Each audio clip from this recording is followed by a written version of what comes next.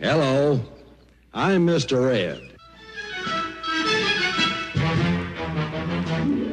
A horse is a horse, of course, and no one can talk to a horse, of course. That is, of course, unless the horse is the famous Mr. Ed. Go right to the source and ask the horse. He'll give you the answer that you endorse. He's always on a steady course. Talk to Mr. Ed. People yakety yak the streak and waste your time a day. But Mr. Ed will never speak unless he has something to say. A horse is a horse, of course, and this one will talk till his voice is hoarse. You never heard of a talking horse? Well, listen to this. I am Mr. Ed.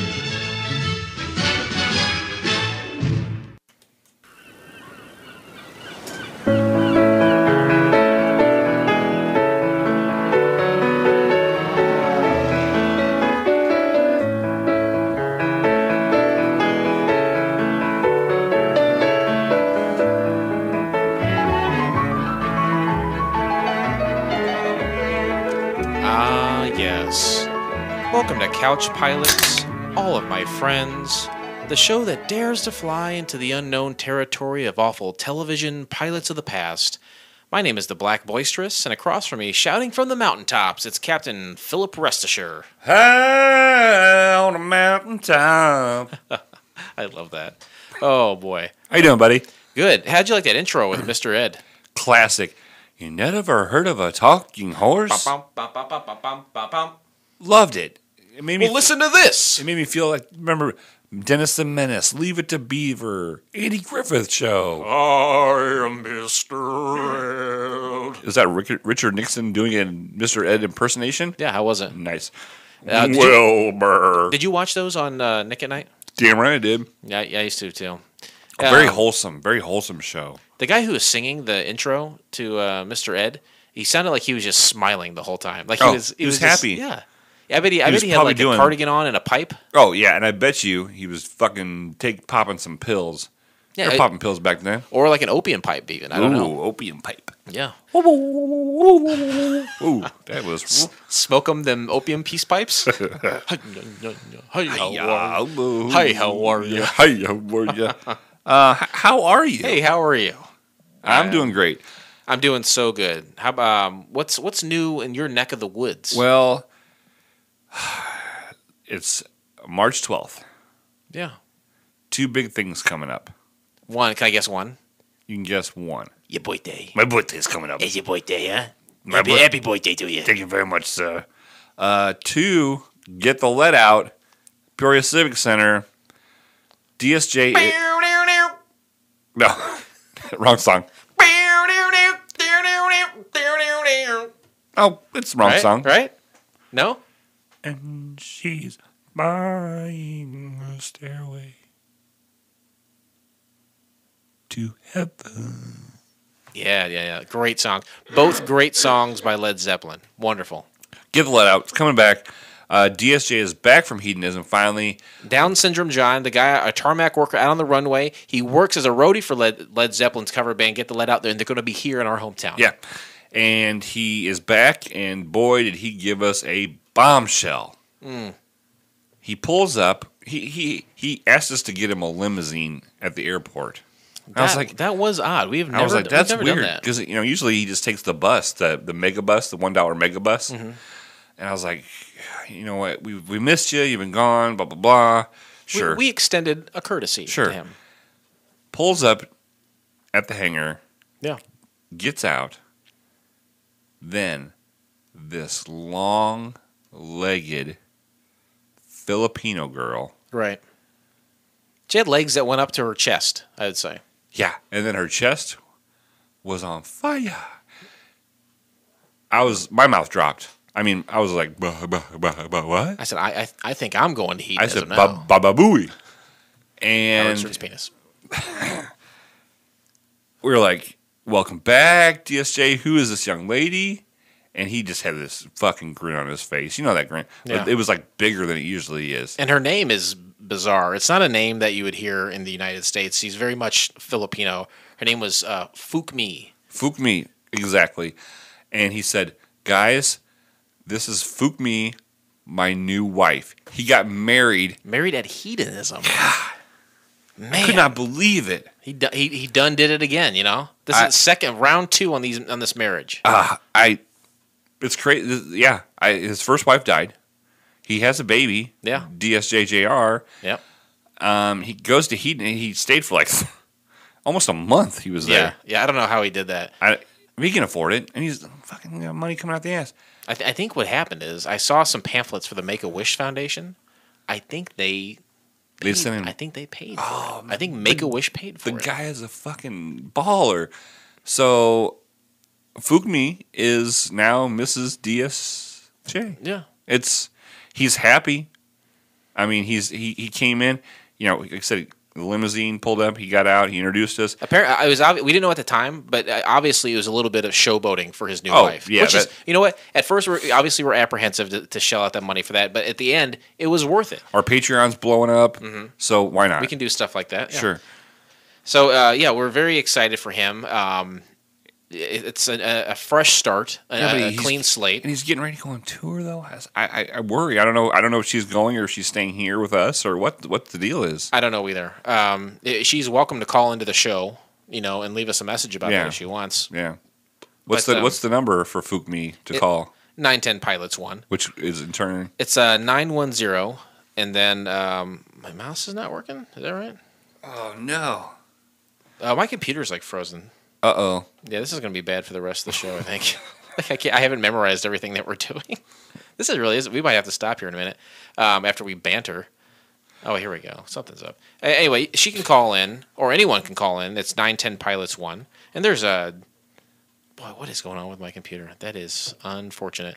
Anyway, DSJ, I haven't seen him this happy in a long time, even though he does have a child. I think he's had a lot of hardships in his life, and thankfully, this is kind of a shining beacon that he can look forward to. Sure, and I didn't want to spoil it at all. So I mean, usually I'm the level-headed one. Mm-hmm. Like you go with his whimsies. I fly by the seat of my pants and the seat of that retarded young man's pants. Right, and I'm apprehensive. I worry about him. But I was like, you know what? Congratulations, Fugmi is beautiful. Mm-hmm. So, I mean, did we mention her legs yet? Yeah, they went up to her BOOBS's. That's right. Boobs. So hey, more power to him. I don't know how he gets these chicks. Mm-hmm. It doesn't matter, I guess. But the only thing I think we should talk to him. He needs to keep that thing wrapped up because he doesn't need a little DSJJRJR. Yeah, Junior. He doesn't need a little Chinaman baby running around here. Yeah. So and honestly, the news just keeps coming. When he was at Hedonism, he said, "I'm going to write like 6-7 pages." Right, a day. He was going to write that book, his memoir. He did it. I have the first draft. I'm looking over it. Are there a lot of errors? Oh yeah, you betcha. But I tell you what, it is. He wrote over 400 pages while he was there. And found a wife. I don't know how you know what? Honestly, that does. Make sense. I wish he did that much work here. Yeah, I wish he was that much productive here. Women like last episode. Women love me. Girls enjoy me. Even the ones who never saw me like the way that I rhyme at a show. A reason why, man, I don't know. So let's go. Girls like guys with skills. Last episode, you touched on Napoleon Dynamite. Napoleon Dynamite was all about having skills, right? Sure. And DSJ, what's that? Liger. Yeah, he's a bow staff skills, right? Yeah. Nunchuck skills. But obviously, he has a skill, DSJ, and the skill. He wrote a book, and I think that is very sexy to women. If a man can take a practice, he probably had a pipe. An opiate pipe. Yeah. He was probably sitting by the pool with a pipe and writing and his memoir. Sure. Man. I can't wait to get through the rest of it and kind of make some corrections, rearrange a few things. But I think at the end of the day, we're going to have ourselves a bestseller. Wow.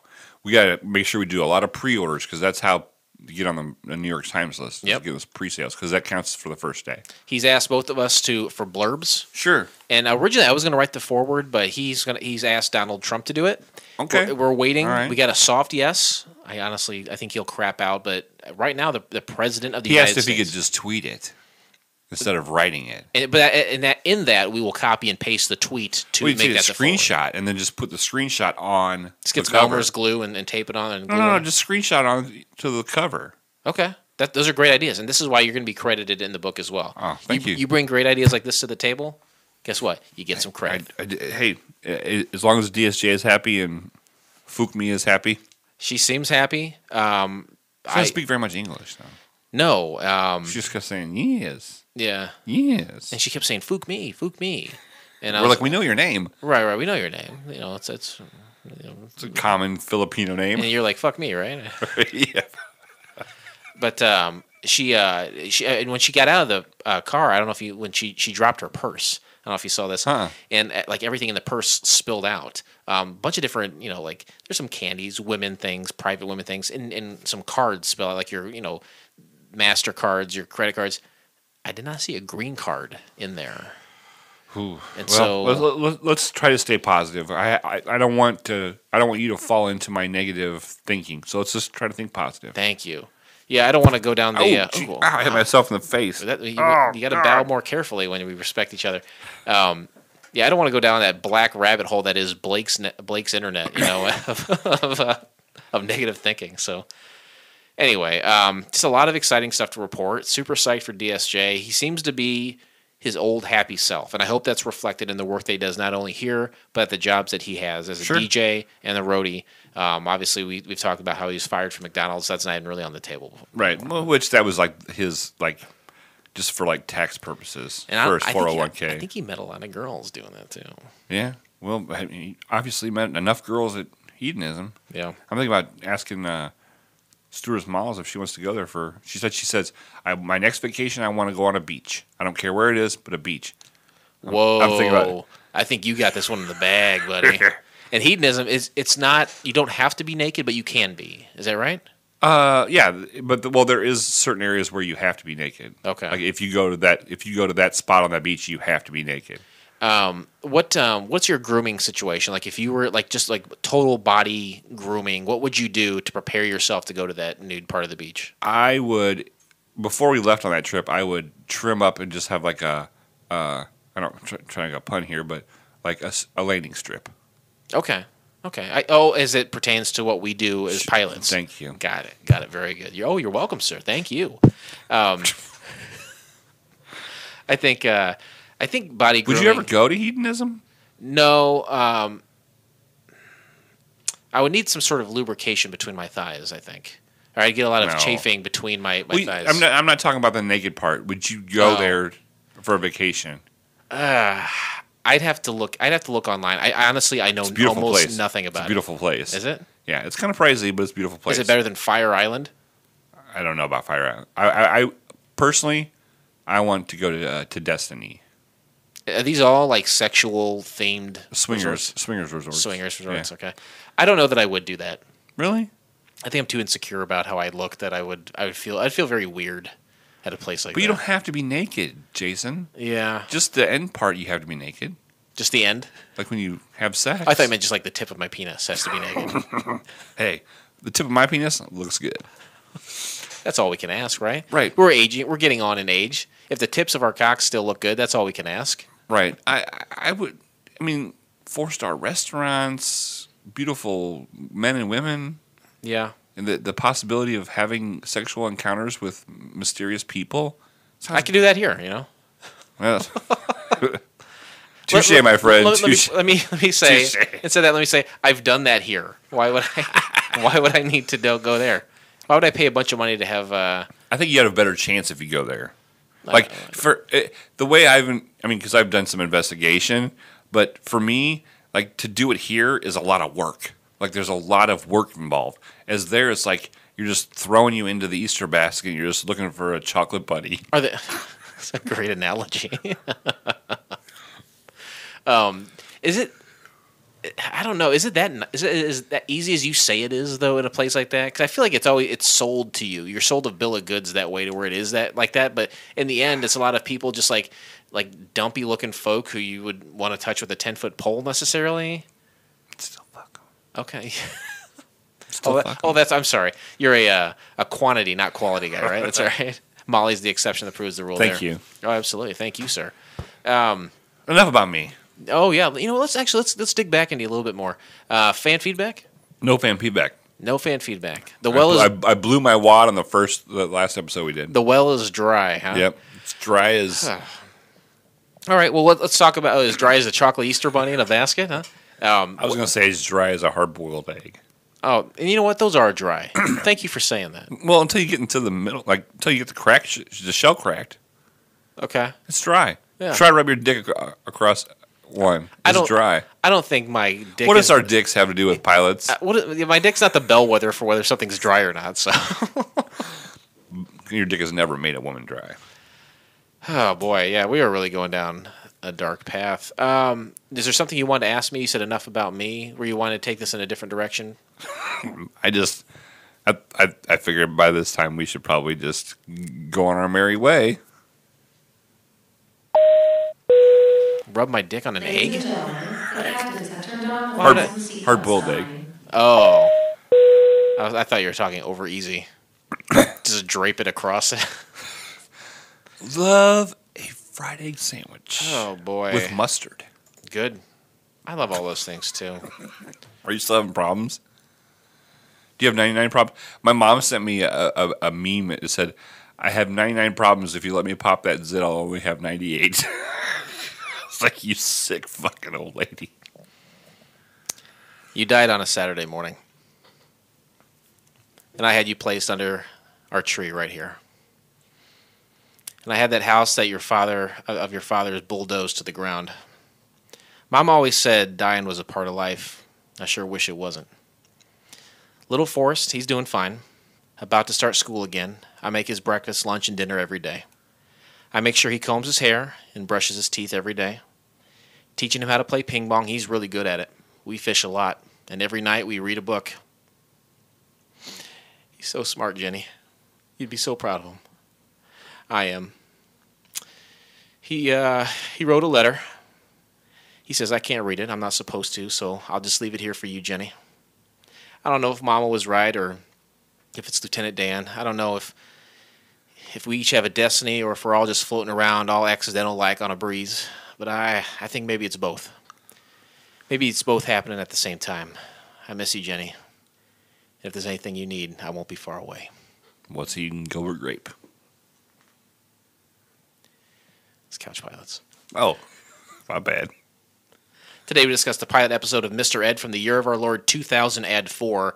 That, my friend, is a great year. 2004 was a good year, baby. Oh, boy. Good year for the Roses. Oh, hell yeah, it was. This is what I like about even years. We know there's going to be an Olympics, right? Sure. We know, without fail, there will be an Olympics. Which makes it a good year for the Roses in itself. Right, because at the end of the Olympics, they just throw roses on the winner, right? Right.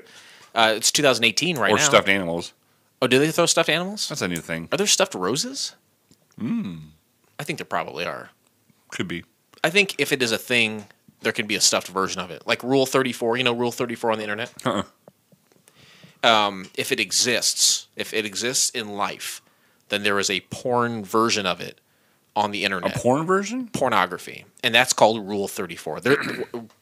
Couch Pilots has a Rule 34 as well. A long time ago, IBWIP actually had a Hug of 34. Did not know at the time it had to do with that, but it was a Hug of 34. Hug a 34. It was a contest. Okay. What does that mean? What was it? Tell me about the contest. Hug a fat girl. What's a 34? The waist size? It was a code word for a fat girl. Okay. And who was on the show at the time? Uncle Bubba and Mrs. Bubba. Where are they at now? Uncle Bubba and Mrs. Bubba aren't together anymore. Uh-oh. Uncle Bubba he still has this cockfighting ring, but he lives in Chillicothe. He has a cockfighting ring, huh? Mm-hmm. He raises cocks to cockfight with. Wow, I had no idea. Boy, the depths that we could get into with old IBW. I digress. I asked. I was genuinely interested, and then when you started saying cock a bunch, I lost interest. Now, if it was a cat, it's a very cock-centric episode. A show in general, right? Cock strong, right? You got a tattoo that says cock strong on your body. Yep. And why wouldn't you? You ever think about getting a Couch Pilots tattoo? Yeah, I actually have. That's the next one I'm going to get. Where would you get it? Like right above the crack of your ass? No, I'm going to get it right above the urinal for the IBWIP one. I think I would do like the symbol for couch pilots has got the circle and then the wings on either side. I think I'm going to do a wing on each butt cheek, and the circle would be my butthole. What do you think about that? I like it. It's good. That's a big tattoo. It's a big commitment. So, yeah, it would be a big tattoo. Your asshole is huge. It is problematically large. Gaping, for sure. Some would say. So I wouldn't say that, but you might be right. I rarely see it. You I see may it be much more wrong. often than I do. 2004, as we said, such a great year. In fact, so much so that we have to go back there in our minds to properly digest Mr. Ed. Because right now, I always say this. You think back 2004? It wasn't that long ago. It was 14 years ago. 14 years ago. 14 years. Things are wildly different now than they were just a mere 14 years ago. So we have to prepare our minds, our bodies, and our souls to receive this pilot as we're talking about it. So we can judge it as it was when it was made. Right, because 2018, okay. 2004. There's so many things that we have now that we didn't have back then. Band-Aids. I get cut all the time. I went to a In resort 2004, recently. you'd bleed to I would death. have bled to death. I went to the resort recently, and my foot got all cut up on the bottom from going all the swimming pools. What did I reach for? A Band-Aid. Yeah. 2004 wouldn't happen to I do would die of sepsis. We have Courtney Cox. Courtney Cox, Will Smith, and what's Computer-generated graphics? yeah? Or- What's that? CGI. So what does that stand for? Because I just said graphics. Computer-generated. Imagery.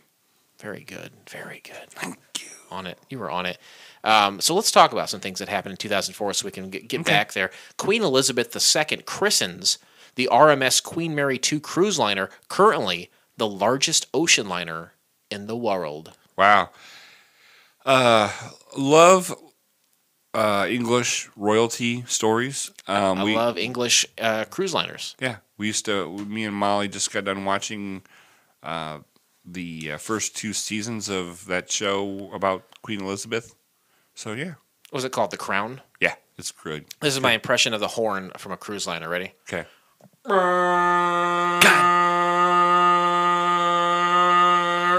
Fucking hit it, dude. Right? That's almost as good as my Alf. You do an Alf? Yeah. What does Alf stand for? Hey, Willie! Extra lounging farts. Yeah, that's right. Elf. Elf, the TV Alien. show. What was it? Alien life form. And it was funny. Fuck me, right? Yeah. Well, I'm glad you said it before I got a chance to. It had Alf, alien life form, and then you have ET, extraterrestrial. Why can't we just settle on one? Right. Why do you have to give aliens all these different acronyms? That's too hard to remember. I've been listening to a podcast called Conspiracy Theories, and they talked about Area 51. What did they say about it? There has been some fucked up shit happen there, and it's been confirmed. But the alien thing, I don't believe. You don't think there's been aliens? No, I think it's just been Air Force testing all different kinds of planes. What about ghosts? What about ghosts? Are there ghosts at Area 51? I don't think there's ghosts at Area 51, but people have died because of ghosts. What about Sasquatch? Is Sasquatch there? Not at Area 51. It's in the forest and up by Portland. Okay, well, what's that? Okay, that's the Chupacabra. Is Chupacabra out there? Fucking Chupacabra all up in that motherfucker. Oh, really? Yeah, because it's the desert. Yeah, there's like 7 Chupacabras there. Wow. Chupacabra! Sorry, that was bad. Oh, merciful heavens. Spain withdraws Spanish troops from Iraq. You say Iraq or Iraq? Iraq. Okay. Iraq. Iraq. Ooh, Eric, ooh, Eric, poo, poo, caca. So, end of September 11th, 2001, right? They start a war, essentially. You know, and then 2002, we say, let's look around, see if we can find some weapons of mass destruction. Can't find a damn one. Maybe we'll just take a little bit of oil, too. Let's just take a little bit of oil. Shh, don't tell anybody. So they start a war, and then you have all these allies saying, okay, we'll send some people. And then 2004 goes around, and the king of Spain, I can only assume it's a king, and he says, no more. I'm withdrawing my troops from Iraq. Mm-hmm. Because U.S., you're canning a bunch of oil there. Yeah. You haven't found any mass destruction weapons. He was all like, Dios míos, cuantos años tienes, no quiero Taco Bell. And they got all the troops right out of there. That was amazing. Que lástima. Only if he asks nicely. Yo necesito nachos, pinche otto. I don't know what you're saying, but it's amazing. As I want some I want some nachos, motherfucker. I love it. My Spanish is few and far between, but I know when a king says no more troops. I know that much. There's no more troops. 2004. Pull them out. See ya. Hasta luego, troops. No baby troops here. Pulling out. Fox hunting is outlawed in the UK. What does the fox say? That group will go into the Hall of Fame someday. Oh, yeah, the definitely. Rock and Roll Hall of Fame. Who cares about foxes? All right. Yeah, the reason why they banned it is because there was like 4 of kind species left, and they were on endangered species. It's just rich people going out and hunting something that's super easy to find. Sorry, what are you saying? Are you pro hunting fox or anti? Anti. Me too. Yeah. Foxes, I think, all they do is steal eggs from hen houses. That's what I learned from books when I was a kid. Just let them do it. Who cares? There's plenty of eggs for everyone. Hey, well, there's a movie I watched, The Fox and the Hound. Oh, okay, the cartoon. Yeah. It's still a movie. Oh, absolutely, it's a movie. Yeah. That counts for sure. I think foxes can be like slightly domesticated. Some people keep them as pets, but I think they're kind of like raccoons, to where they're just messy and they cause problems. Yeah, and they're fast. Oh yeah. Or they're sly, right? They always say sly as a fox. Yeah. Some ladies have said it about me. that you're foxy, or you're sly. Both. I like that very much. Foxes, I don't think should be hunted. I think they're very adorable. I think a lot of times people just turn them into hats and coats, right? Yeah, they get such pointy noses. What? Can you imagine one doing a cocaine? A fox doing cocaine? No, I don't think I can imagine that. If any listeners out there are artists, you want to send us a picture of a fox doing lines of cocaine off a hooker's tits. Hashtag fox hooker blessed. We'll take it. Yeah, you ever see if someone wearing a fur coat, and then they have like it's almost like a scarf or a little thing they wrap around themselves. And it looks like the tail. It looks like the tail of the Sometimes fox. like the head is on there. Oh yeah. Like I mean, like all the inside head is out, and it's just skin head. Right. And it's like the eyes are all squinted. Like, how is that like attractive or appealing? It's just people having fuck me money. They're just flaunting their wealth. Flaunting the fuck you money. Like I can put this dead carcass with head or with face intact, recognizable face intact across my shoulders. Right, because I can. So fuck you. I don't want that. No. I wouldn't want that. No. That seems gross to me. And with that, I'm back in 2004. Yeah, I'm right there. Whoosh.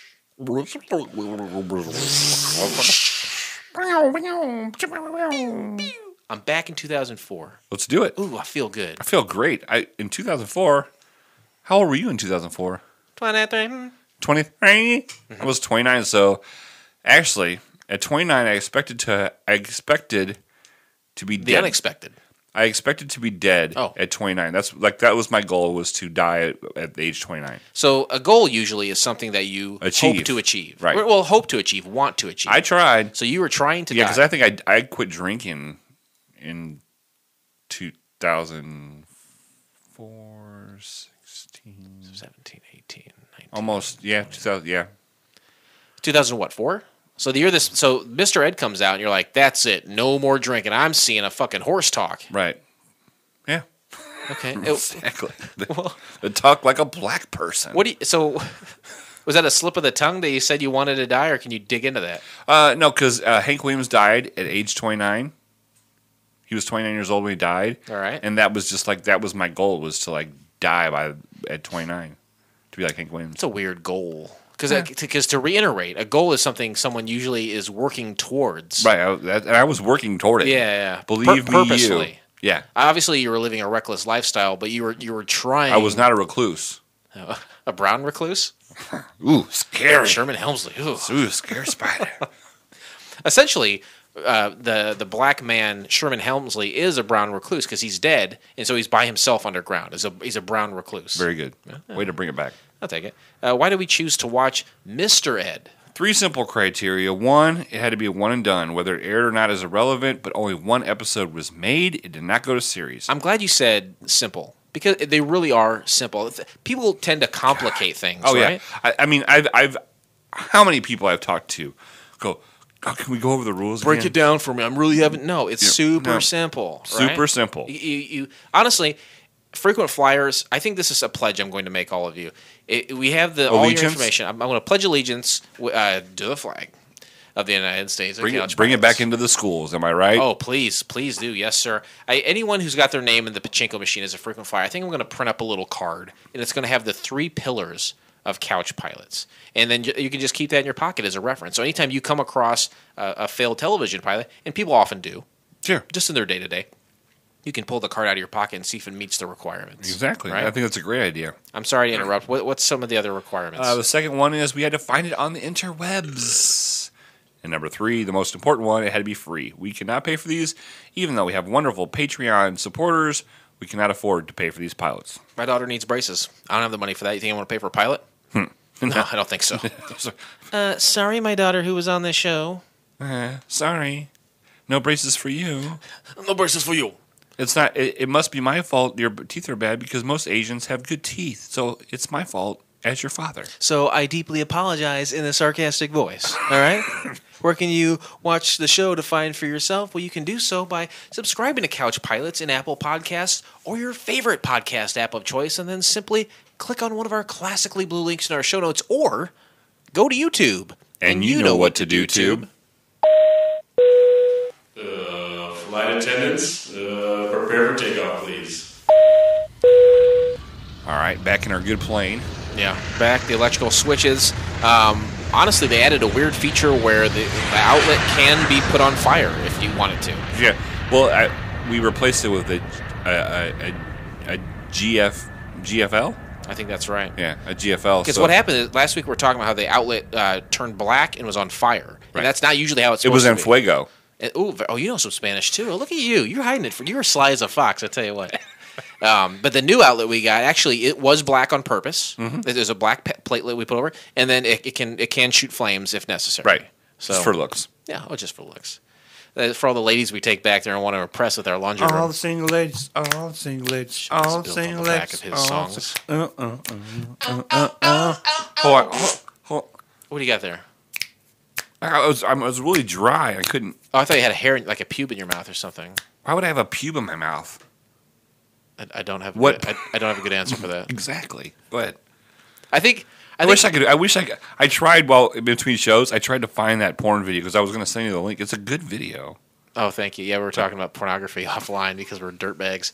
I'm just a teenage dirtbag, baby. Come fly with me. I don't sing that song as good as Stephanie Clark did. She did a great job. And we're referencing the wonderful podcast Karaoke Biggie. Free plug for you guys. You guys can sing and have a great time every Tuesday with Karaoke Biggie. What a great show that is. Social. Summary of the pilot. Made for television movie. Fuck that. It was a pilot. Don't sell it to me. Don't. Oh God. I'm sorry. I'm sorry. No, Do not put a 22-minute piece of garbage in front of my face and call it a made-for-TV movie. No. It's a pilot, okay? Unless it was edited, like, super far down. Like, maybe they made it into a movie and, like, they chopped it up so much, like, it's fucking just... Spoiler alert, this isn't very good, but it still made sense. So I don't know how they could have chopped it up. Anyway. Chop it up. It's based on the television show about the talking horse. You heard the intro to the original classic version of the show up front. Sherman Hemsley delivers the voice for Wilbur Post's exceptional equestrian, the talking Mr.Ed. Mr.Ed. Ed. Okay, yes. Yeah. Sherman Hemsley, what was he in? What would I recognize him from? Moving on up. To the east side. Oh, the Mr. Jefferson. Deluxe apartment in the sky. Mr. Jefferson. That was Mr. Jefferson. Now I put a face with a name. Yeah. They moved on up. To me, that would seem like more of an inconvenience. Like the further up you go, like that's just farther that you have to like carry or hold on to your stuff. What was that line? Ain't no fry in the chicken.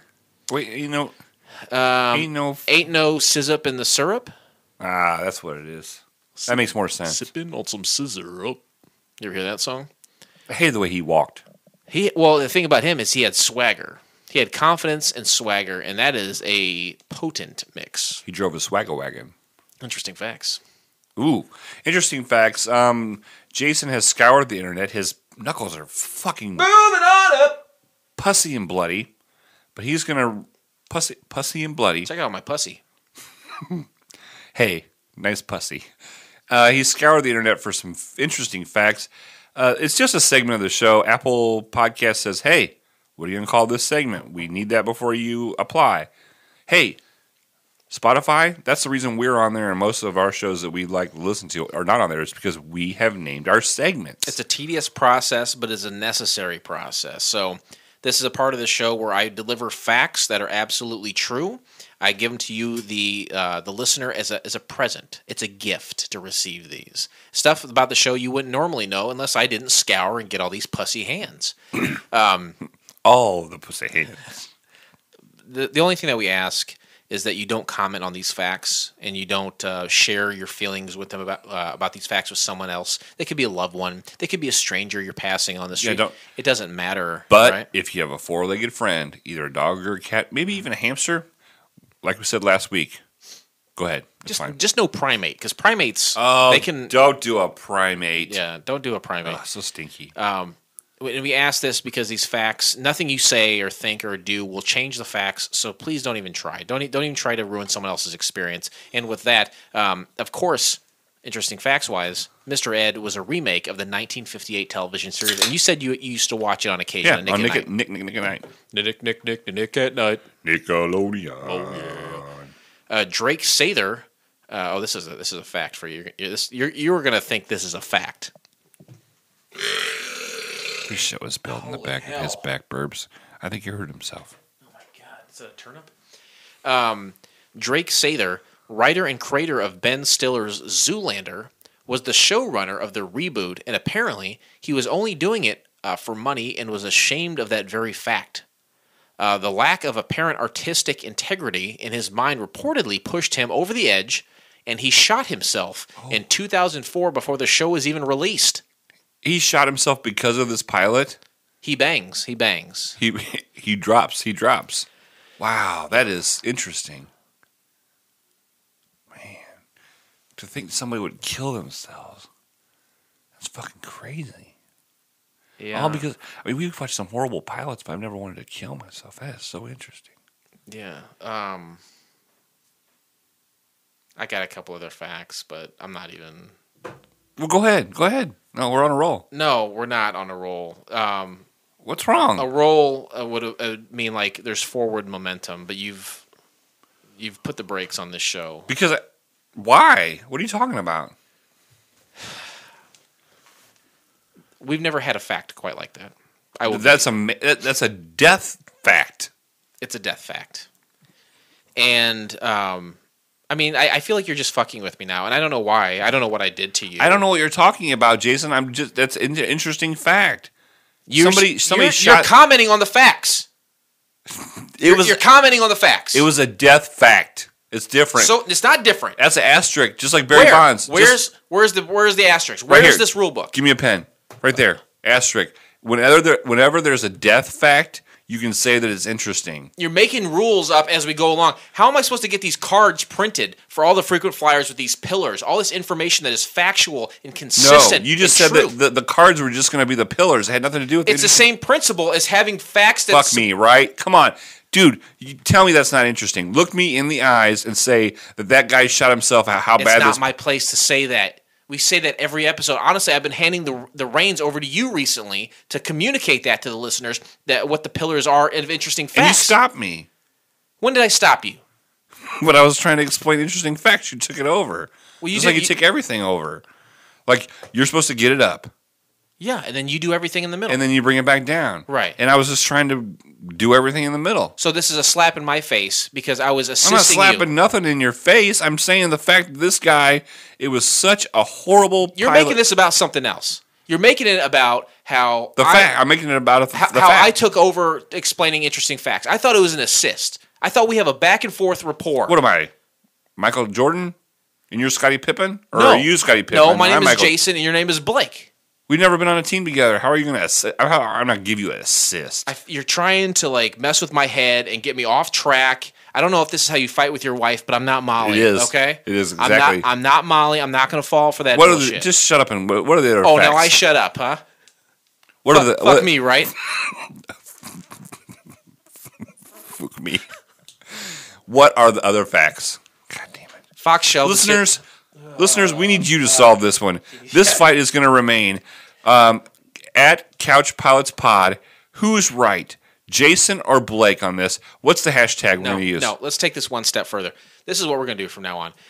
The name of the section is Interesting Facts. Right. I can't change that. How we approach that segment of the show can be changed. So let's do this. Let's leave it up to the listeners to decide going forward if we can comment on these facts. And we'll just make that permanent. Hashtag comment or Cupid. Hashtag Cupid. Comment or Cupid. That's really funny. I'm so proud of myself. Whenever I see you happy with me. Comment means you can comment. Cupid means you're going to get an arrow shot through your fucking forehead if you say anything about it. Thank you. Do you agree do you agree that whatever the listeners decide, that's what we will do? Yes, I agree. Okay. And I'm going to buy a bow and arrow. And I don't care if there's 1 or 7 tweets. Well, whatever is decided. Hashtag comment or Cupid. Really very funny, actually. I was really not happy to read the rest of these facts, but a smile has returned to my face. What can I say? Thank you. Oh, you're welcome, sir. Fox shelved the series altogether after Sather's suicide. In 2012, Waterman Entertainment announced they were developing a new feature film based on Mr. Ed. Interesting facts over. Okay, all right. So they did not put this pilot out because the guy shot himself? Is that how I heard that? I think that's it, yeah. Wow. Yeah, and you know what? The guy took the job as the showrunner because he needed money, and it was so bad he shot himself. Mm-hmm. And then he shot himself, and so they didn't put it out. Yeah. God, you know what? I'm giving it a shotgun bump. Oh, a shotgun bump. We've never had one of those. There's virtually an unlimited amount of bumps that are available, I think. I will say this, too. It didn't relate directly to Mr. Ed, but I found some information out there about Ben Stiller commenting on what a tragedy it was that he killed himself, because he was potentially going to have a lot to do with Zoolander 2. He appreciated and worked with him, I guess, a handful of times as a writer. Ben Stiller did. So there's more information out there about Drake Sather if you're interested. I know that I'm not. No. I know Twitter responses. Jason's going to give us some Twitter responses. No, I'm not. He shot himself. Oh, shit. What are we doing? Oh, Hyper Uppercut. I like that show.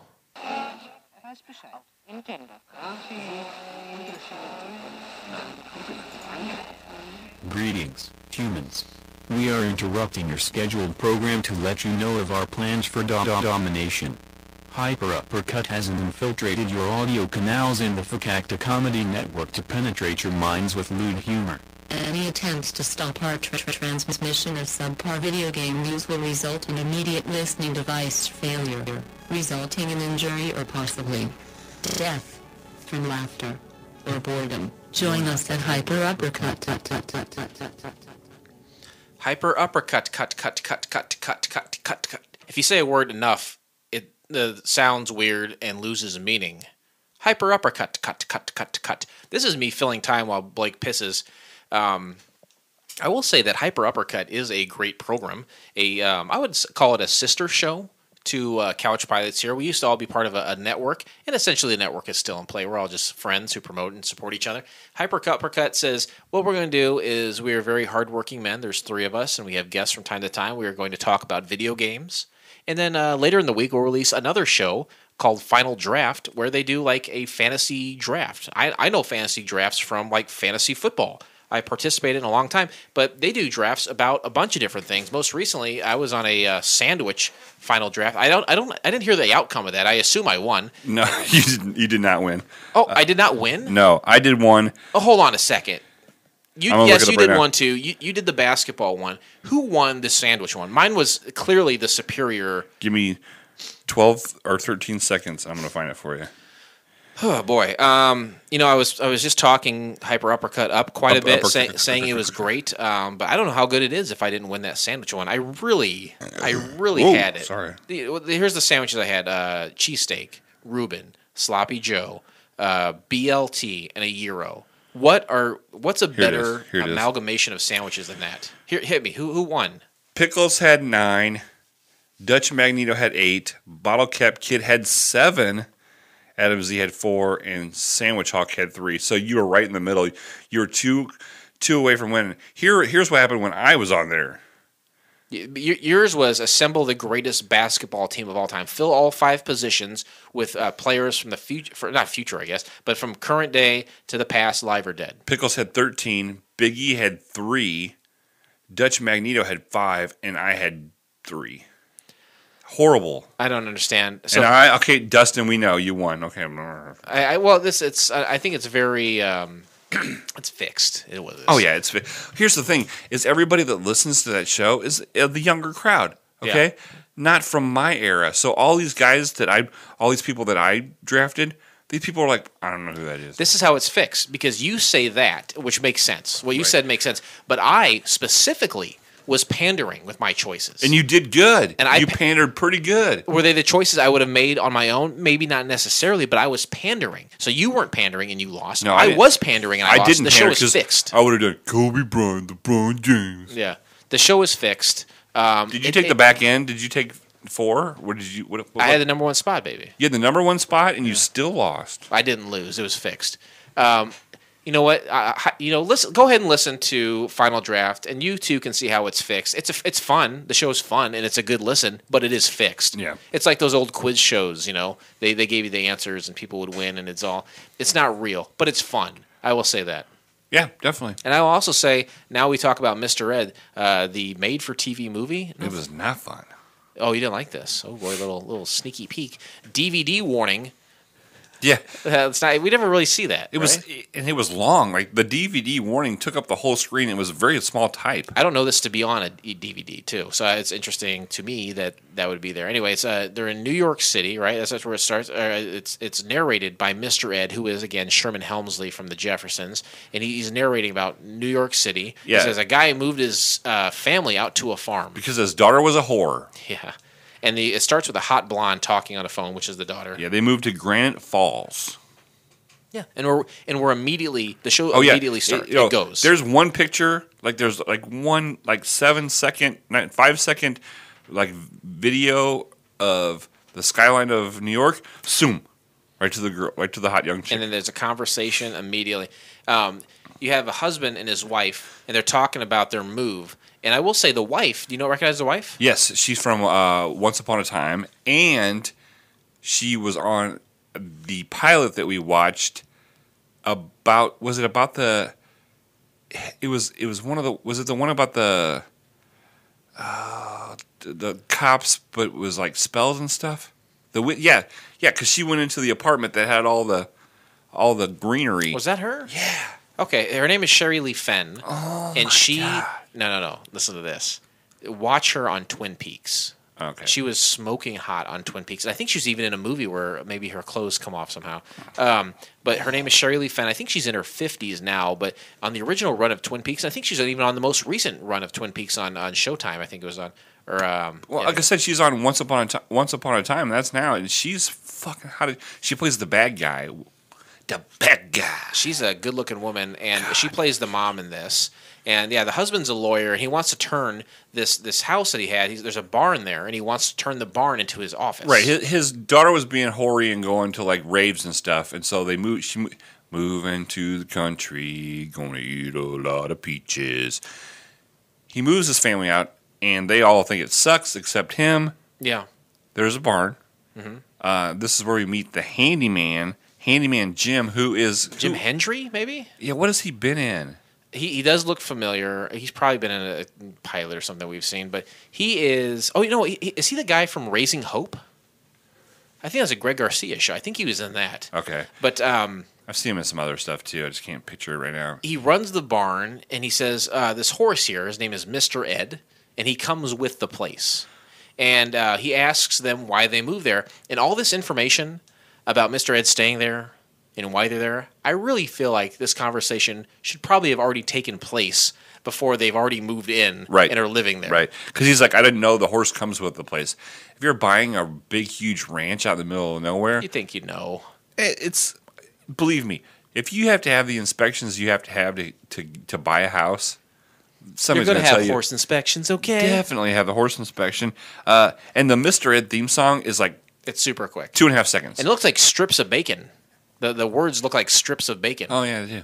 Delicious, crispy strips of bacon. Oh, my gosh, the first problem, the kids are getting ready to go to school in the morning. Handyman Jim, there's a raccoon in the house. Everybody runs out and screams, oh, my God, there's a raccoon in the house. I would be kind of worried if there's a raccoon in the house. I don't know if I'd run away from it, though. I wouldn't be afraid of a raccoon. I wouldn't run away from one. Raccoons, I feel like they can they can be reasoned with. What's the Beatles song? Rocky Raccoon? Rocky, a dumb song. That's a pretty bad song. They weren't all Jims.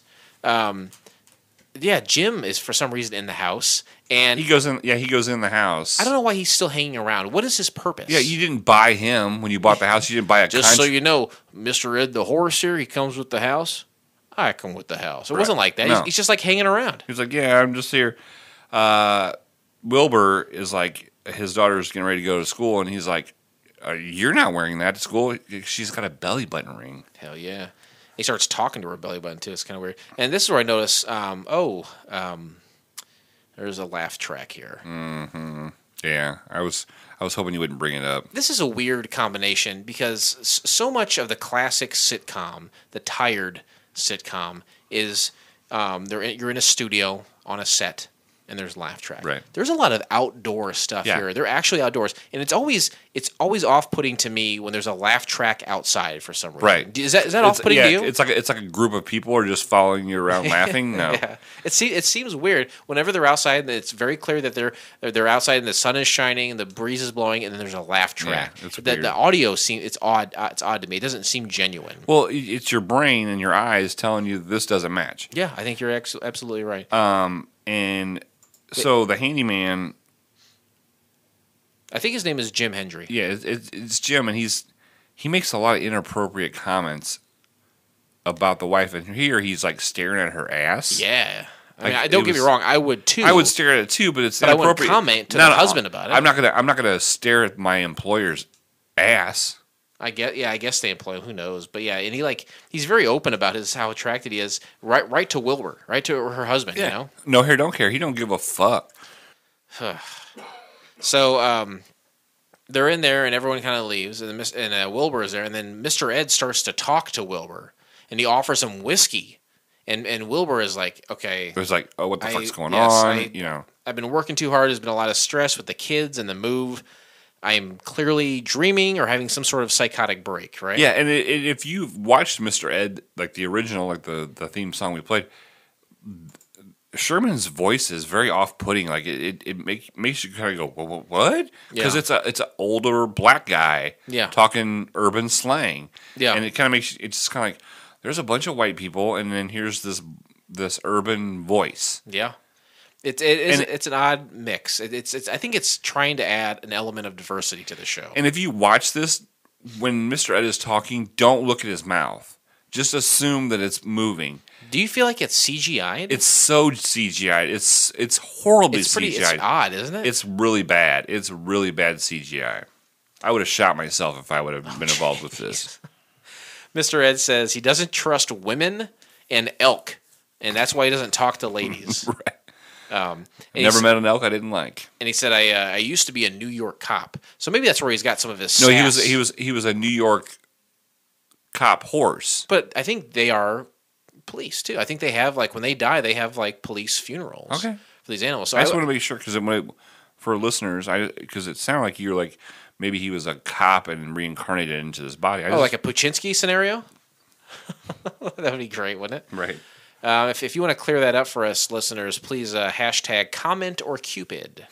Hashtag comment or hashtag Cupid. Kayla is the name of the daughter, I believe. And Wilbur is trying to connect with her. He's trying to... And honestly, I would love to connect with her, too. Sure. He's like, you know what? We got a horse. Of course. Let's go. A horse is a horse. Of course. Let's go for a ride. Let's talk. Let's go for a ride. Here's something we couldn't do in the city. Right. You can't in the city. You can't ride a horse. You can punch a horse. You can punch a police horse in Philadelphia. You could punch a horse to water, but you can't make it drink. You know. Heyo. So they go for a ride, and here's some modern music. They sprinkle a little bit of modern music here and there, popular, songs of the day.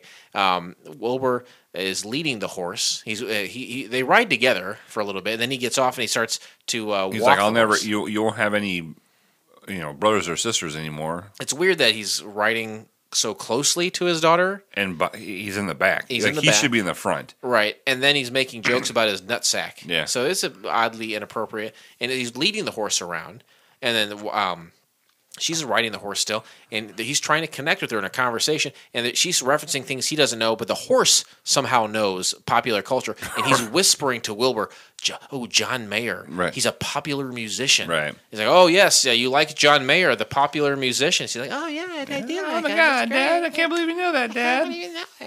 I can't believe you know that, Dad. Later, Hendry, the handyman, Jim, he catches Wilbur talking. Well, hold on, let's back it up a little bit.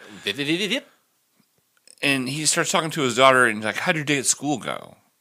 And she starts discussing all these people, these people, and she mentions Hank Simpson. Yeah. Hank Simpson. And that's her. Then the handyman catches, because it set me up for something else. That's why I did. Oh, no, you're right. He catches him talking. He doesn't know he's talking to the horse. He feels like he's just talking to himself out loud, or I don't know. This is the setup for what would be the rest of the show. People constantly being like, "Who are you talking to? Right. Why are you having this conversation? There's no one here except this horse, Right. And that's the situation he's in there. Ed then wants Wilbur to ride him to the house of the boy that Hank Simpson. He's like, I know who Hank Simpson is. He's been there, done that. He's quantity over quality. Yes. Yeah, he's trying to run it up through all the broads locally, and he says, "I'll go over there and I'll like trample him." Wilbur says, "No, I'm not doing that." He leaves the barn, and Mr. Ed goes to the phone, picks up the phone with his mouth, dials the phone with his hooves, Beep, boop, boop, beep, boop, boop, beep, beep, beep, and boop, calls Hank and acts like the daughter. Mr. Wilbur, hello.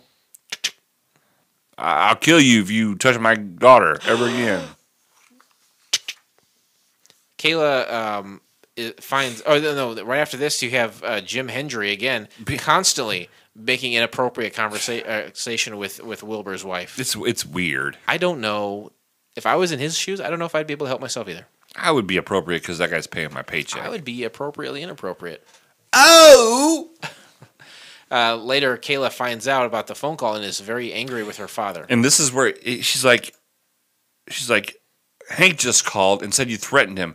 You threatened my boyfriend. I was like, this is your first day of school, and you already are calling him your boyfriend? She's obviously one of those fucking needy bitches, right? I think so. Thank you. Oh, you're welcome.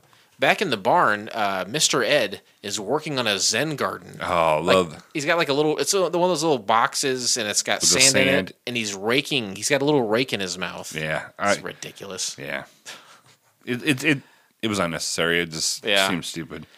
The whiskey was funny. The whiskey, I'll say, was funny. The sand, not so funny. So, the wife comes in and says, "Hey, you talked shit to our daughter's boyfriend. You're gonna apologize." He's like, I'll go over there. She's like, nope, he's coming to dinner. Yep, we've already got it set up. He's coming over to dinner. And while they're at dinner, Hank's got his hand on Kayla's knee, right at the dinner table. Above the knee. Yeah, he seems slimy, doesn't he? He didn't at the very beginning, like for the first few seconds. But he was talking about how his dad had went away or something. But as soon as he touches her leg, he's like, slime alert. Yeah, slime alert. Wah, wah. Wilbur apologizes to Hank at the table. After dinner, Hank and Kayla, they make plans outside to double fuck in the barn later. Yeah, he's like, how about you meet me in the barn in a few hours? And I was like, that's weird. Like, you're leaving. It's dark outside. Do you want this girl to stay up on a school night till 3 a.m. just to come into the barn to fuck you? Come on, dude. Come on, dude. Damn it. I wish I would have thought of that one. Mr. Ed is spying on the situation. He's like, he's got his like head like through a bush, you know, like a classic soap opera. Because a horse can just roam around. He's got free reign of the property. He just opened up the barn and opened up his little orders a pizza. Right. So he's spying and he hears the plan for later. He knows what's going on, and then he tells Wilbur about it. Yeah, and he's like, "Don't worry, I got a plan." Mr. Ed's like, "I got a plan." Next thing you know, Hank's sneaking into the barn. He's like, "Hey, are you there?" And Mr. Ed does a very, very poor impression of the daughter, and it's like, "Hey, take off all your clothes and go smear this peanut butter on you." Yeah. And he's like, "Are you into some kinky shit?" And she's like, "Yeah." And then Jim's been catching all these animals throughout the show that have been invading their space. Yeah. Rocky Raccoon. Okay. And I think there's a possum at one point. There's just all these different wildlife animals that keep making their way into the barn and into the house. And apparently it's Jim's job to capture them and then store them in the barn. Yeah. Well, he's gonna take them out to the country. He mentioned that at one point. He's like, "Well, aren't we already in the country?" He's like, "No, I'll take them further out in the country." You're right. So right then, when what do we got here? Is this Hank Simpson? Now somewhere in the black mining hills of Dakota, there lived a young boy named Rocky Raccoon. And one day his woman ran off with another guy. Who is that? Is that George? Huh? Who is that? George? No. That's Paul. That's Paul? Yeah. And I'm like, what? Okay, sorry. I derailed. I apologize. Yeah, that's I apologize. So they said the guy he's like, "Oh, I'm gonna penetrate this lady. It's gonna be awesome. So I'll put peanut butter on me if that's what she wants." Well, he's like questioning whether he should do it. And Mr. Ed goes, "Just do it, bitch." It's like, all right. I was like, when I heard that, I was like, what the fuck just happened? Yeah, we're going down a different path. So he does do it. They release the animals, and they chase Hank away. And I gotta wonder at this point, why wasn't Kayla out there? Yeah, that's a good question. Yeah, you would think that she would be out there if he was there, if there was a more specific time set. What was he just going to come in there and then wait for an hour or two in the barn, hoping that she... Do you think there... I don't know. That didn't make sense to me. And then there was a joke made about I don't ride side saddle. That was kind of a gay joke that Mr. Ed was making to Wilbur. I don't know. I thought that was funny. Next day, Kayla is not into Hank anymore. She's found a 25-year-old that she's interested in. Elroy or... I don't know. Ellery. Yeah. Maybe. Next thing you know, Jim's walking Mr. Ed out to the trailer. He's going to take him away. And Wilbur's like, probably just don't do that because I'm kind of grown attached to him. Yeah, he's like, I'm going to take him away. I'm taking him off your hands. You don't have to worry about him. He's going to get turned into dog food. Right. And he's like, no. I'll keep him. Yeah. Puts him back in the barn. And Wilbur's wife comes in, smoking hot, right? And she's like, "Hey, you want to fuck in the barn?" And he's like, and Mr. Ed's standing there. He's like, "Man, you're sexy. Let's go in the house." She's like, "No, let's just fuck in the barn. Let's just fuck in the barn." And he's like, "No." She's ready to get it on, and I'm ready to watch that happen. I was so hoping we'd see some tatas. I thought we were going to see full penetration, and not the case at all. No. And he picks her up. What guy can pick up his girlfriend? Or wife. She's got a little heft to her, right? Lady. What guy can do that? Really, I can't. Mr. Ed says something about he what's the big deal? You've already seen my junk. Yeah, it's like a horse dick joke right at the end. Yeah, they top off this made-for-TV movie. Now they pinpoint it with a suicide, and then end it with a huge horse cock joke. Funny little thing about horse cocks is I was watching this video on X Hamster the other night, and it was this girl. It was a POV. It was like a cockle video, and she had a horse dick dildo. I was like, you spent a lot of money on this thing that you can only get 1/8 of it in your vagina? Sorry. I probably should have. Please remain seated as we are now crossing a zone of turbulence. I watched the whole thing. Usually we watch a pilot, and then the pilot contains turbulence. I think we contain turbulence in this. Yeah. The show has become... hey, first-time listeners, welcome! See you later. It's never like this. It's almost always like this. Mr. Ed, back in the day, used the word wholesome to describe these old shows. That's what that show was. It was wholesome. It was There was no CGI back then. It was they put peanut butter on his teeth. There's no Band-Aids back then. They peanut butter on the teeth. Courtney who? Yeah, right. They put a carrot up the horse's ass to make his mouth move. If you watch Mr. Ed now, like, it's not good. You know, I don't think the original Mr. Ed is very good. I think there are some redeeming qualities. I do kind of like some episodes of Dennis the Menace. Shows like Leave It to Beaver. But I put my mind. I go back when I watch the show. I go back in my mind, and it's wholesome. It's clean. Judged on the merit of that time, I understand, but it's very tough to revisit those things in modern time. And for whatever reason, maybe it's because of just the general lack or limitations of choice. But that show worked. This reboot did not work. No, it did not work. Go ahead and ask the question. What would you? Why didn't this show work? This should have been a black family that moves to the country. It would have made more sense. It wouldn't have been such a... If an African-American family moved from New York to the country for the same reason, an urban family, then when we hear Mr. Ed talk, it makes more sense. So you still want to keep Sherman Hemsley as the voice. It was just so abrasive how it didn't coincide together. But you don't think that was part of what they were going for, is having this diversity or these two different style voices? No. Okay. You could have got all these lines across without that. But if you want to update it, if you want to make it, if you want to make it now, right? You make it an urban family goes to the country. Yeah. They're going to eat a lot of peaches. Great band. I saw them once. It was great. President of the United States, where at? They played a festival. It was a family fun festival. It was free. A lot of F's there, I know, I'm sorry. In Decatur, Illinois, and I actually got to meet the lead singer. That's awesome. It was cool. They were a cool band. I do like them. They're still around. They still play in like the Seattle area once or twice a year. Cool. That's where they're from. Anywho, Presidents of the United States of America. We should mention that's what we're talking about. I thought I said Presidents of the United States. Oh, I'm sorry. My mistake. I apologize.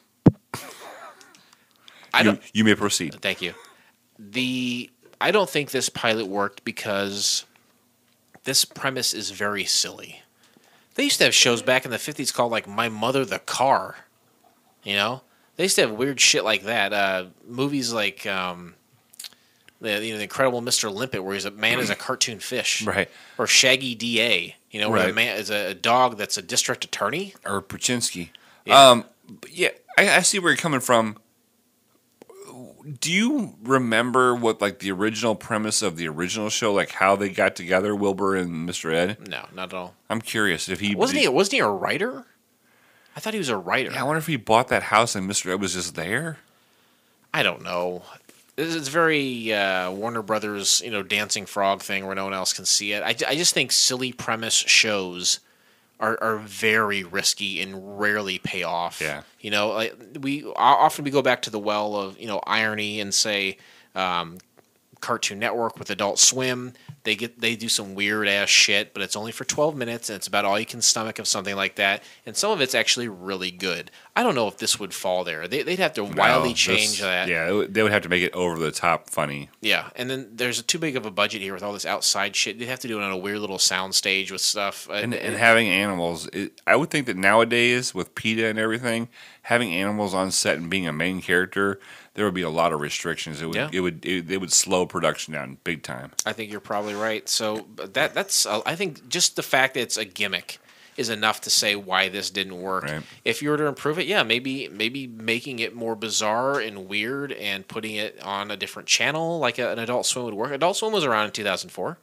It wasn't as weird as it is now, but it was around. If it had survived, I don't know. I mean, like when the original Mr. Ed was on, they wanted like 35,000 episodes a year. Right. It's an unbelievable amount. I have no idea how that show lasted and where they went with that show. Like, I can't recall any specific episodes. Right. And I think they probably redid a lot of episodes. You know what I mean? Like the a premise. lot of the materials. Yeah, I'm sure that's the way it went.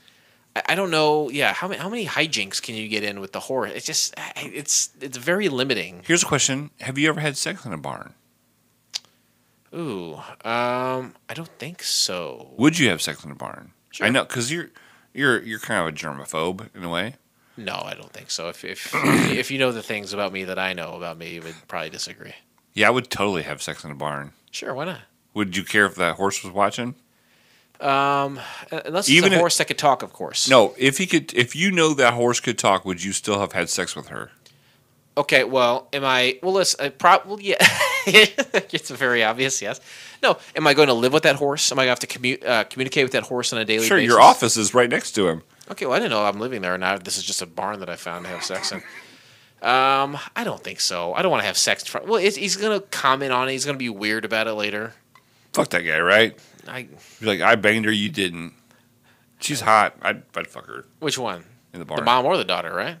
Well, at the age of the daughter in that now, yes. I think the age of the daughter, the actress, I think was very clearly like 20. Okay, well, I would have fucked her, yeah. Okay, there you go. That's the answer I want. But you know what? To be honest with you, I would have fucked the mom before the daughter. Oh, merciful.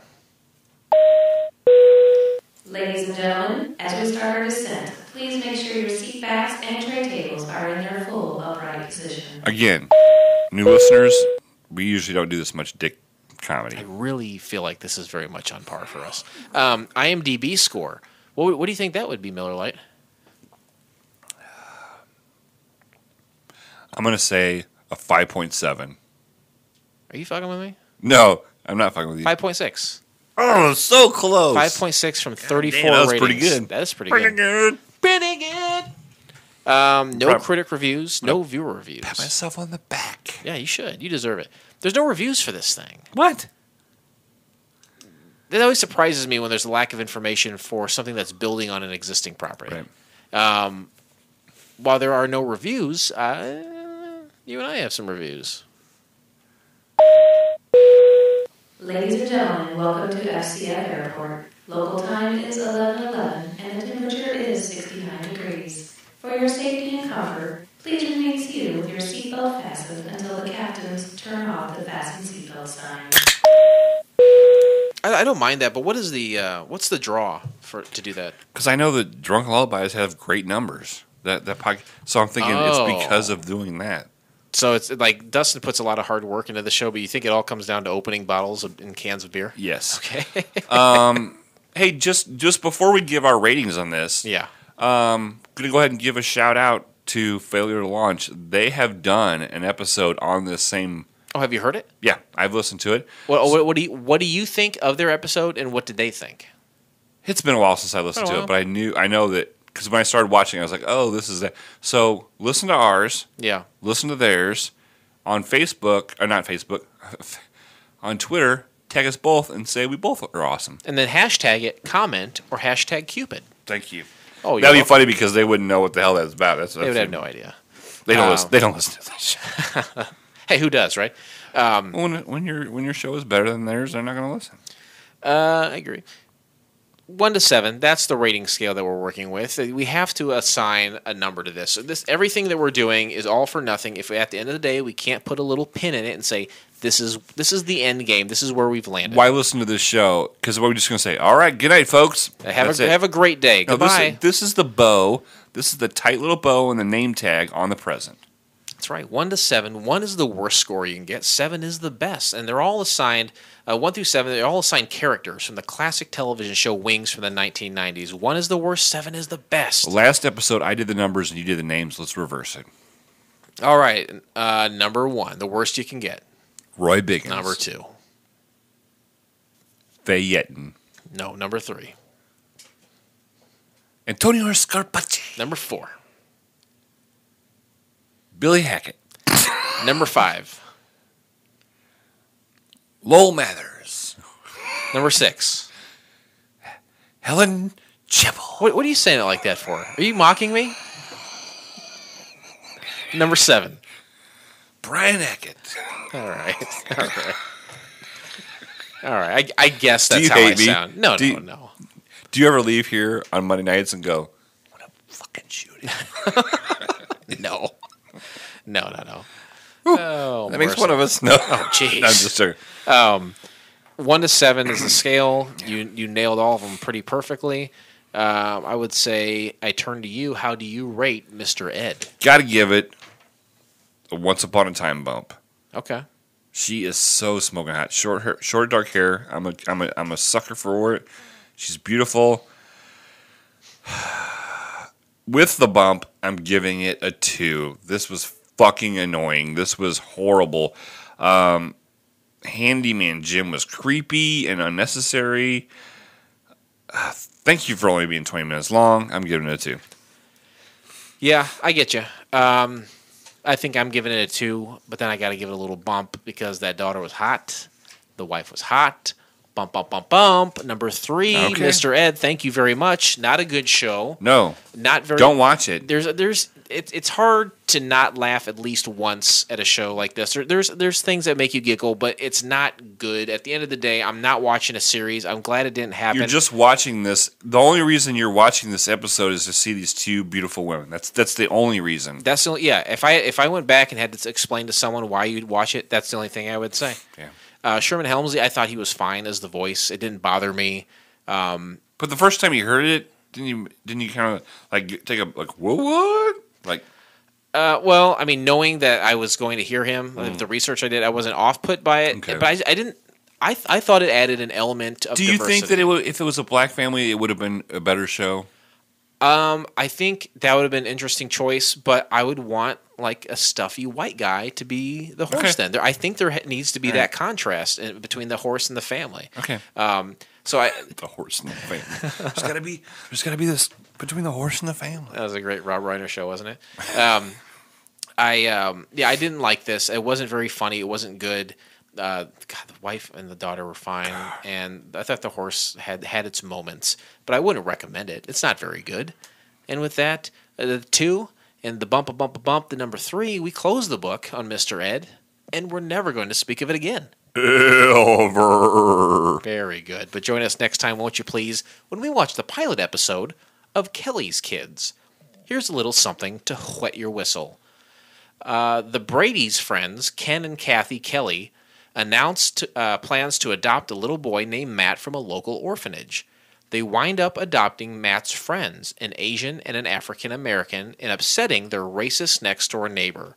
When the boys find out about their neighbor's less than welcoming attitude, they run away to the Brady's, but Ken and Kathy convince them there is nothing to worry about. You can find the entire episode by subscribing to Couch Pilots and Apple Podcasts or your favorite podcast app of choice, and then simply click on one of our classically blue links in our show notes, or download the app for Daily Motion and check out all of the commotion. So we got a little bit, just a bit of a sentence or two to talk about real quick. When I say the Brady's, I mean the Brady Bunch. The Brady Bunch. The Brady Bunch. For amber waves of grain. For purple mountains' majesty. That's the way we became the Brady Bunch. Dun, dun, dun. Mom always said, don't play ball in the house. This is what we're talking about here. It's a crossover. A while back, we watched an episode that was dumped into the final season of The Office. It was going to be a spinoff with the character Dwight called The Farm. And that's what's happening here. Okay. This is an episode that was part of a season of the Brady Bunch, but it was for a spinoff called Kelly's Kids. And honestly, to me, I haven't seen it yet. It looks like it would be a progressive step by introducing an Asian and a black kid. And definitely. But it didn't work, so we're going to talk about it. But until then, won't you please contact the show by going to couchpilotspodcast.com. Everything you need to contact us is right there, right? Yeah, definitely. Couchpilotspodcast.com. You can email us from there. You can listen to any episode we've ever had. Just go to the search engine, or just there's a calendar like date wise you can search. Like, what were they talking about in 2012? Really, it's really cool how they organize and chop that up. Our Facebook, Twitter, Instagram, it's all there. It's just a simple click away. You can also get to our dial-in number is on that Facebook that page. So. 910-745-6871. 910-PILOTS-1. Yep. Give that a call. Leave us a message any time of day. We will play whatever message you leave. We will play. Yeah, but call us in the middle of the night. That's the best time to call us, right in the middle of the night. The stewardess loves when you call in the middle of the night. There's also, we mentioned it earlier, the Patreon page. Patreon is a place where you can support people who are, in their artistic endeavors, which in essence, this is what this is. So if you like the show, if you want to donate one time or even make it a monthly thing, you can do that there. And there are different levels of rewards that you can get as well. Sure. The more you give, the bigger the reward. Mm-hmm. And the more you say to our frequent flyers, the better the end of the show is. Do you have anything you want to say to them? Frequent flyers, please rate and review us. Take that extra couple seconds. Go on your iTunes, Apple, whatever it is. Is it going to kill you? No, it's not. Give us 5 stars and say, this is good. How about this? If you don't rate us, I'll kill you. You know what? I've wanted to shoot myself before. I don't mean you specifically. No. Please don't interrupt me. If we don't get 5 Jesus. Apple Podcast ratings of 5 by the next episode, I'll shoot myself in the face. Holy shit. You heard it here first, folks. And I don't think he can afford a proper burial, so you really need to contact the show, leave us messages, promote it, and leave some ratings, because I need... This is what happens if he's not here. I take it up, I take it right back down. There's nothing in the middle. Hate me today. Hate me tomorrow. And with that, this do you know the song? I do know it. Hate me for all the things I didn't do for you. You happy with that? I love Blue October. Their latest album sucks, but I love Blue October. Would you do that song on Karaoke Biggie? If they'll ever have me on, I want to do a Blue October song. I think I know. If they ever have me back on, I think I know a song I'm going to do. St. Elmo's Fire. You ever hear that song? I think I really want... Yeah, I heard that. That wasn't the chair. You're so excited about Blue October. You blew your pants. Hey, folks, I need $700 to get my dog's tooth fixed. And a tumor removed. Came out of nowhere. So... $2 on Patreon. I think I'm just going to let you go for a minute. This is good. Go ahead. Guys, listen. I was ready to close the show about a minute and a half ago. This is good, though. What else you got? Your dog's tooth's falling out. Here's what's going down. My car's fucked up. My dog needs her tooth removed and a tumor removed. Yeah. My wife's car is about dead. I'm $400 behind on my mortgage. Please listen to the show and rate it and review it. An earnest plea. Is that right? Yeah, earnest for a plea. I can't do. Hey, that's very good. Earnest plea. Check us out on Patreon. Fucking stupid. Why is that stupid? I hate that fucking guy. You hate Ernest? Huh? Well, there's some Ernest on the horizon. Boy, I don't hate Ernest. I hate how 75 people have all of a sudden done Ernest. All because of one smart-ass comment. No, I love it. I love everybody that does it. It's just been intense the last few days. Dude, look. You either get Ernest or you don't, all right, man? I want to do Ernest Goes to Jail. That's the one I want to do, if I'm invited. To the Ernest podcast? You're uninvited, unfortunately. Wow. Jason, I love you, buddy. We really have got to end this now. Love you. All right, love you too. With that, this pilot may have been rough, but it's always a smooth flight on Couch Pilots. I love you, bye-bye. On behalf of Couch Pilots and the entire crew, we'd like to thank you for joining us on this trip, and we are looking forward to seeing you on board again in the near future. Have a nice day.